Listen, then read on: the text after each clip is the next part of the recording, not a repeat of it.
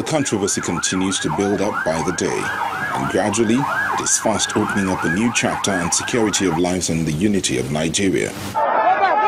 It all started with accusations and then counter-accusations between the Nigerian army and members of the indigenous people of Biafra over an alleged invasion on the compound of the IPOB leader, Nnamdi Kanu. I want you to report this accurately and stop relying on the lies of the Nigerian military. The army claimed it's on a routine exercise, codenamed Operation Python Dance, and denied knowledge of attacking IPOB members. Some chaps, if I will use that, who were later identified to be IPOB members, came to, block the road and said they shouldn't pass. How?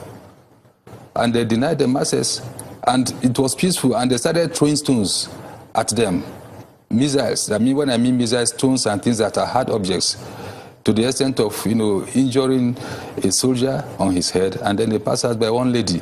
The group, which has since been at the forefront of agitations, disagrees with the army's claims, insisting their rights have been infringed on. They drove from that way with their blaring sirens that woke me up from my siesta I was having in the afternoon, and they went that way to that junction. They reversed, the ammo tank reversed and came back here, wanted to come in, and my men stopped them here, and they started firing at people. Right at this very spot.